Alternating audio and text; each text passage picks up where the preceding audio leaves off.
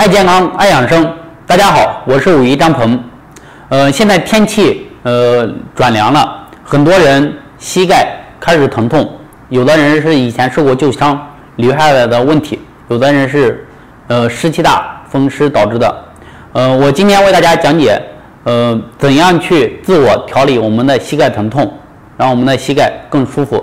首先呢，我们一定要保暖，对我们的膝盖进行保暖。如果膝盖怕冷，然后或者受过外伤，一定要在膝盖买个护膝，给它保暖，这是第一步我们要做的。好，下面我教大家一个锻炼方法。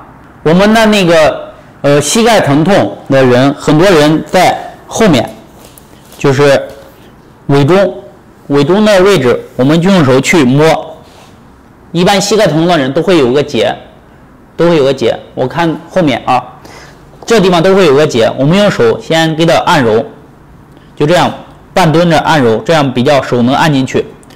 好，一般按揉个1分钟左右，然后把腿绷紧，然后进行拍打，数着49下，1、2、3、4、5、6、7、8、9、10、11、12、13、14、15、16、17、18、19、20、21、22、23、24、25、26、27、28、29、30、31、32、33、34、35、36、37、38、39、40、41、42、43、44、45、46、47、48、49。好，然后呢，我们就是转过身，双手拍打我们的膝盖，就是拍打，看到吗？1也是49下，2、3、4、5、6、7、8、9、10，一定要拍够49下。拍够完以后换右边，也是1、2、3、4、5、6、7、8、9。好，拍49下。当我们后面的时候，头看到吗？是平着的，不要低头。低头的有些人血压是会造成头晕，然后一定要平，看到弯平就可以，手够得着就 OK， 保持这个姿势去拍打后面。我们做这个呢，大概这一套做完，不但膝盖这个地方会发热，可能你整个身体也会发热出汗，这是非常好的。做完以后，如果出汗了，一定要保暖，不要再受凉。随着你做的次数坚持，你的疼痛会越来越减轻。好，大家有这些问题，可以在下面评论、留言或者私信，我一定会尽力解答。好，谢谢大家，祝大家膝盖越来越健康。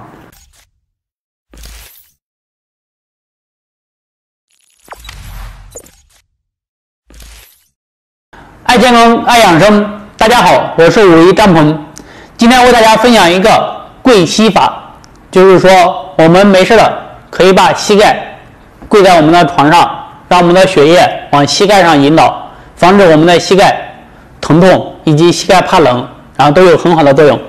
好，我为大家示范和讲解这个方法，就是说大家可以找一个床，但是我们开始做要求要软一点，然后把膝盖并拢，就跪在这里就可以。我们可以跪在这里玩手机，然后看书，然后都行。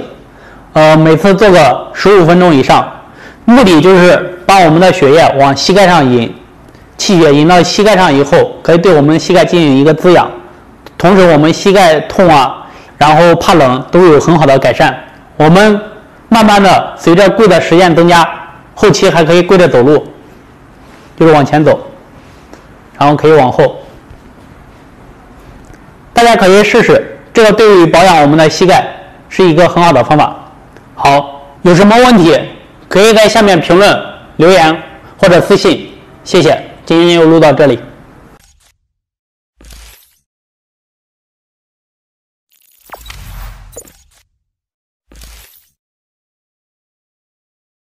大家好，我是武医张鹏。最近呢，有不少人来找我调理，都是有关于膝盖问题的。很多人出现上下楼膝盖疼痛，或者是膝盖冰凉、怕冷、走路无力、酸痛等等。在聊天的过程中呢，也有不少人担心，现在膝盖都这样，以后年龄的增长，如果说膝盖出现问题，走不了路，是不是很可怕？好，今天呢，为大家讲的就是帮助我们调理膝盖的方法。还要强调一点，膝盖要注意不要受寒，尤其是冬天还把膝盖露在外面的，那么你肯定是受凉，受凉了以后就会出现各种各样的问题。这个方法呢非常简单，如果说我们膝盖疼痛，一般情况下都是在前面多一点，如果在后面膝盖窝里面，那么我们只需要用手给它找到，把它按摩和疏通开就行了。大家可以跟我一起来摸一下你的膝盖后面这个窝，也就是腘窝、膝窝，是不是有个窝在里面？我们用手摸的时候，这个地方比较松软，肌肉都是松软的，有弹性。如果说你的膝盖疼痛的，我们可能一摸，这个窝里有个包，而且一按还比较疼。有些人这个窝里面都是硬的，像这种情况，我们一定要用手给它去扒开。好，大家可以就是把手放在下面，给它去，大概就这样，给它去一点一点的弹拨开。好，当然了，很多人是比较疼，尤其是我下手，我一般情况下往下一抠一弹拨，那么它瞬间都疼得受不了。好，这是第一点。第二点就是把我们的手搓热，搓热了以后直接放在膝盖上面，就是膝盖。好，这样捂着就可以，捂着不用动就可以，基本上做个10分钟以上，每天做一次，对于你的膝盖寒、怕冷、走路疼痛都有很好的帮助。或者是你捂着的话，然后上下这样晃动，效果会更好。这个地方发热呢，甚至一下子就可以到了脚腕，或者整个脚、整个小腿或者大腿全都是发热的。当然了，你要想做到整条腿发热呢，是需要时间的。好，去做多长时间呢？最少坚持个10分钟以上，效果才会更好。根据自己的情况来定。给大家总结一下膝盖疼痛的2个方法。第一，把你膝盖后面的腘窝给它按开，结节给它松软了，按的你的肌肉松软有弹性。第二，把手搓热，去给你热敷你的膝盖的前面，把你的酸痛、寒冷、结节全都给它捂开。好，坚持做呢，每天做1遍，让你的膝盖早点康复。康复了以后呢，我们要注意保养，注意去养护的。好，今天呢就讲到这里，大家有什么问题可以在下面评论留言或者私信和我进行交流，谢谢。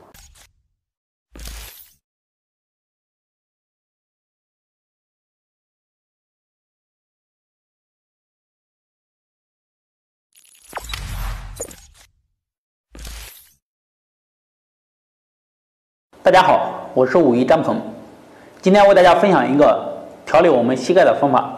很多人上下楼疼痛，膝盖怕冷，到夏天还在穿一个比较厚的衣服或者护膝，严重影响了我们的生活。那么呢，之前给大家录过调理膝盖的方法也挺多，好像有些人做不了，或者是没有看到。那么今天给大家录一个比较简单的呢，就是当我们膝盖不舒服的时候，我们坐在床上把腿伸开，或者是坐在凳子上也可以。把我们的双手，如果说你要是有时间，那你就2个手这样，一个是内侧，一个外侧，捂着你的膝盖，可以看电视，可以做什么？捂多久？最少是在5到10分钟。捂的2个手开始发热，然后热往下走或者往上走。但是有些人寒腿比较重的，那就不是发热了，可能就发凉。你的手不但不发热，而且非常发冰。这个时候一定要坚持，一直把你的腿的寒气要往外散完，你才能好。坚持啊！如果说你没有那么多时间，那就2个手往这一搭，放在这正上面去做。同样也要做个5到10分钟。也就是说你做的时间长了比较好，做的腿上下发热，这样的话你的膝盖修复的比较快。如果寒的，当你手冰凉，腿冰凉的时候，一定不要停，要坚持把这个寒气全部散完。那你的膝盖好了就快了。好，大家可以试一试，看你是什么感觉，有什么问题可以在下面留言、评论或者私信，谢谢。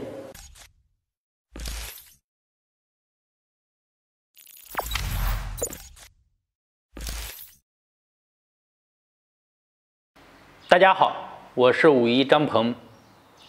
今天呢，为大家分享调理膝盖痛的方法。前段时间我去徒步，很多人呢因为走路时间久了以后，膝盖就会痛。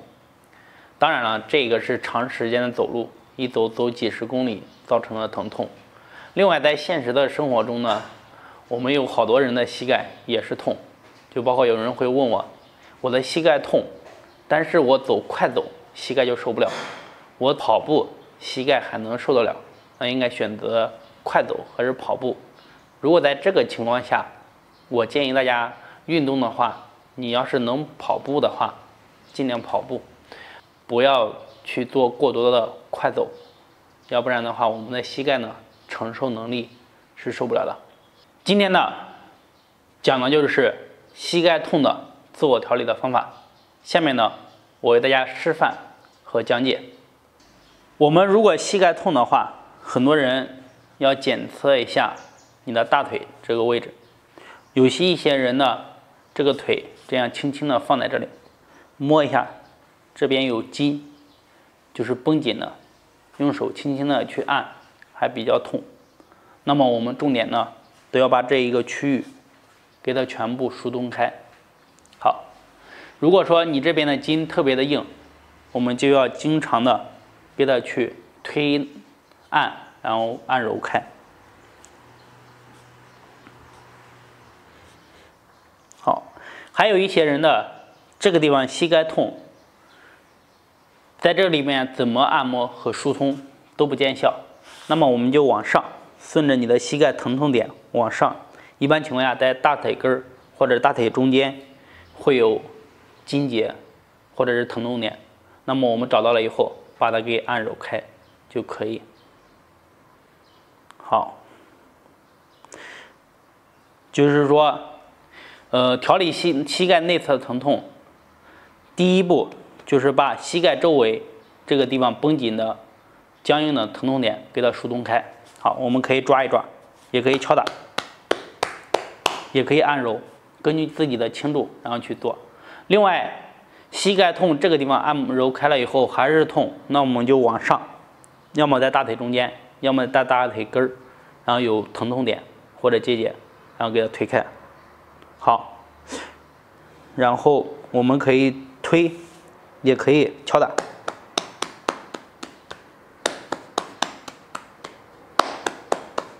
也可以按揉。好，如果你的膝盖受伤的话，一定要做。建议大家两边都要做，就是这边膝盖，它也是一样的，重复刚刚的步骤就可以。我们只需要把这些僵硬的结节和条索状疏通开，那么你的膝盖就能恢复的特别好。这个呢，我做的比较多。如果说是你运动时间长，当时腿痛的话，膝盖痛的话，我很快就能给它调理好。因为什么？我做要比你自己找的更专业。如果说我们不会做的时候，就把整条腿的内侧全部都给它疏通开，这样也是一个非常好的方式。好，大家有膝盖痛的坚持做，有什么问题呢？可以在下面评论留言或者私信和我进行交流，谢谢。大家好，我是武医张鹏，今天呢为大家来讲一讲关于我们膝盖疼痛、膝盖的问题。最近呢，很多人在私讯咨询我，说老师，我这个膝盖疼，有时候走路走一点，要么是外侧疼，要么是膝盖的前侧疼，就是前后左右都会疼。有一些人呢，膝盖可能老化、磨损的还比较严重。那么关于膝盖疼痛的问题呢，我们其实自己给自己去解决是非常容易的。膝盖呢也是非常重要的。希望大家重视起来。今天呢，我在这里给大家分享一个特别好用的方法。假如我们在家里坐在这里看电视的时候，或者是休息的时候，就可以把你的手放在你的膝盖前面，就这样放着，然后呢前后这样去搓它，搓。你要是说一个疼，你可以2个手放在一起也可以，这样去前后搓。大家可以边看电视边搓，大概你能搓个5到10分钟，5到10分钟。好，搓完了以后呢，我们开始去由内向外的去旋转，在这膝盖的去画圈，把你整个膝盖由内到外全部都给它搓到，看到吗？大家可以画圈。如果说你就一个疼，你可以2个手这样去画圈，这样的话会快一点。好，大家不需要太大的力，就贴着你的衣服也好，贴着你的皮肤也好，就这样去搓它。但是呢，我们不要用力的话，它是需要时间的。你说我搓个30秒、1分钟行不行？这样的话效果不是很好。但是你要坚持做的话，效果还是有的。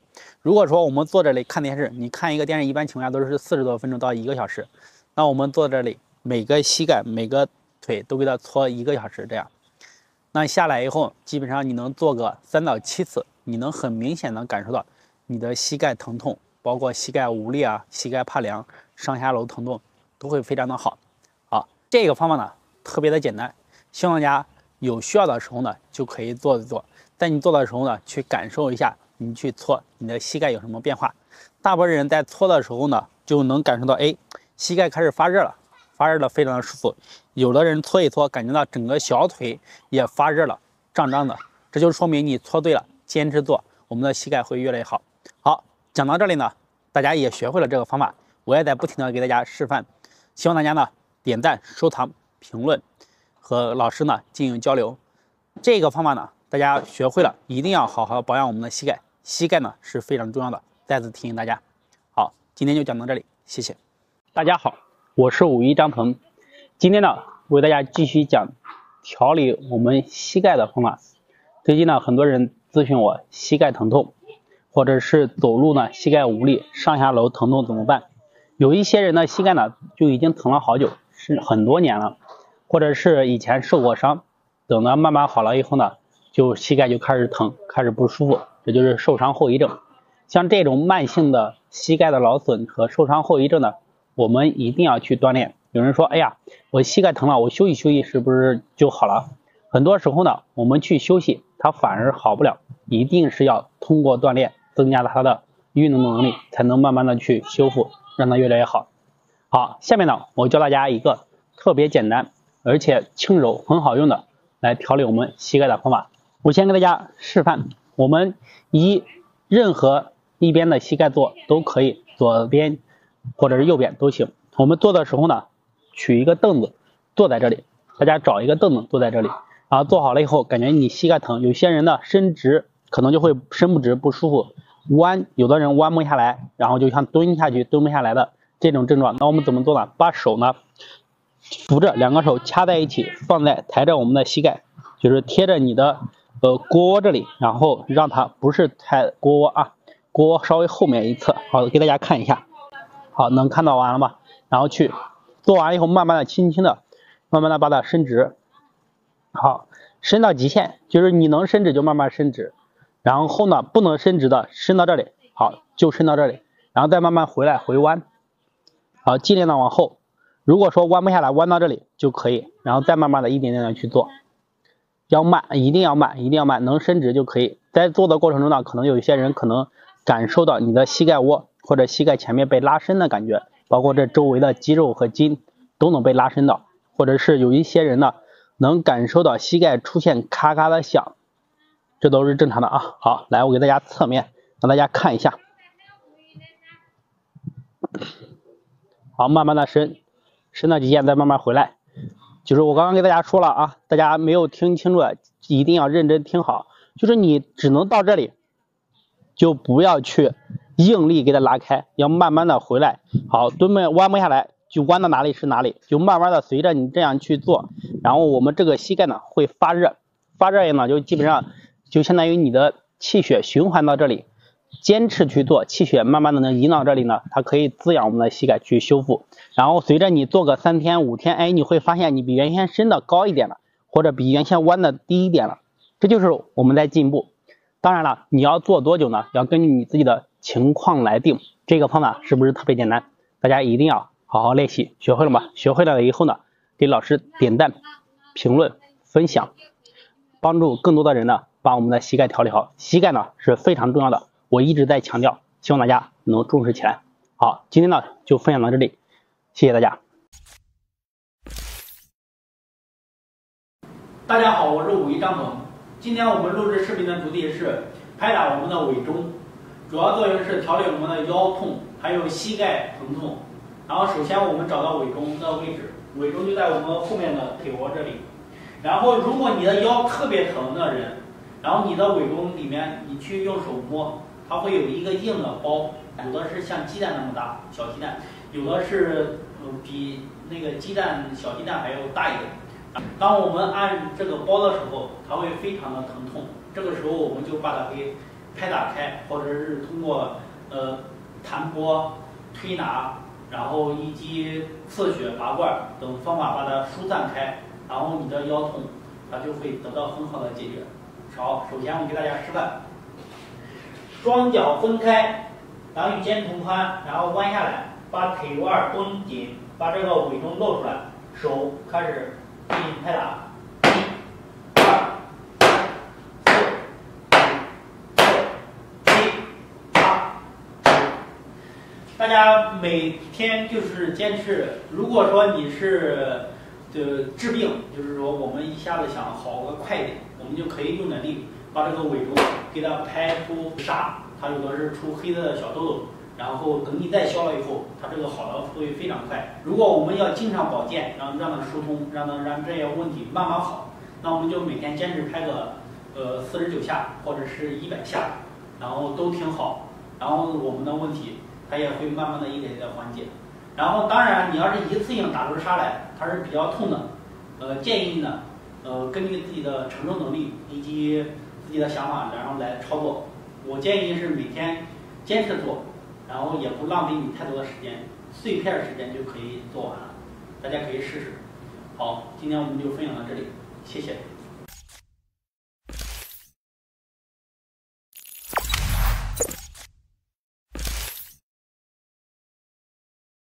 爱健康爱养生，大家好，我是武医张鹏，今天为大家分享一个放松我们腰部以及调理我们的膝关节还有小腿发胀发酸的一个运动。好，下面我为大家讲解这个运动怎么操作。首先，双脚并拢，膝盖慢慢向下蹲。好，但是蹲到膝盖不能超脚尖。好，手进行掐腰，放在这里。好，开始，就保持这个姿势。在心里数数，数49个数。好，然后站起来，慢慢的，好，放松，可以活动一下，好，放松，然后再做一组，好，慢慢下蹲，好，坚持，膝盖不超脚尖，坚持，数数49次，49个数，好，起身，活动一下。